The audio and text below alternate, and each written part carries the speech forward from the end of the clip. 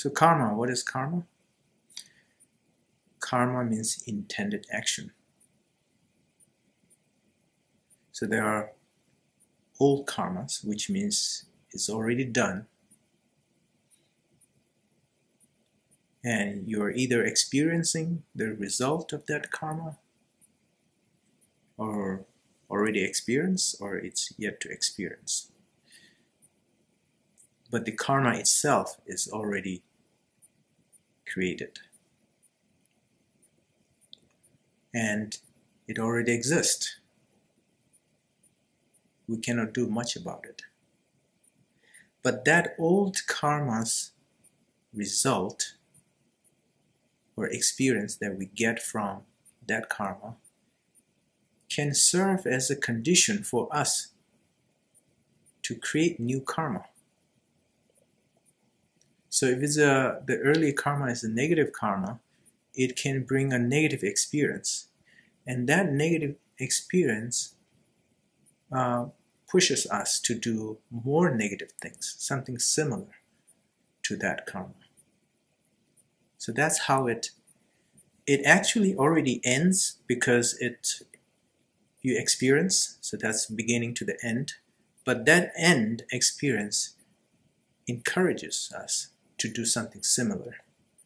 So that's where you have a new cycle of karma.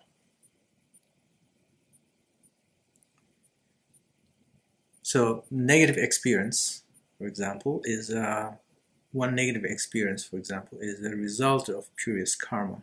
But now it is asking you, it is forcing you to react on it. And if you don't really think about it, you just follow and react, then you continue that. That's the cycle.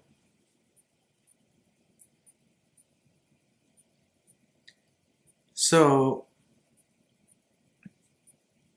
when we experience, we usually judge whether it's a good or bad to me. And then judgment follows our action. We either accept it or reject it. And that creates karma. When you accept or reject, you're actually going through an action. So that is the karma creation. If someone says a bad thing, and we know what this person is saying, then we start to think that that's negative, that's not good to me. So we start not to like that person and try to reject it, try to give distance, and so on, or say even bad things in return. So that's how you create karma. But there's an analogy that I want to give here. Karma operates as if it is if it were a key ring.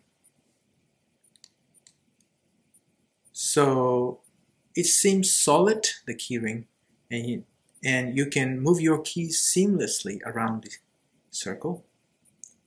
Yet there is actually a start and ending point in the key ring, and there's a gap.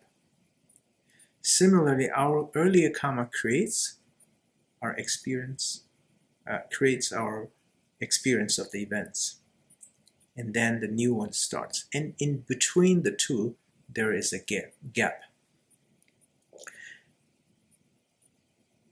If you use the right practice at the right moment, in the moment, then you can extricate yourself from the cycle. Just like you can remove the key if you know the gap out of the circle. And then that can bring our inner ease and connect ourselves to the nature of mind and the truth thereby.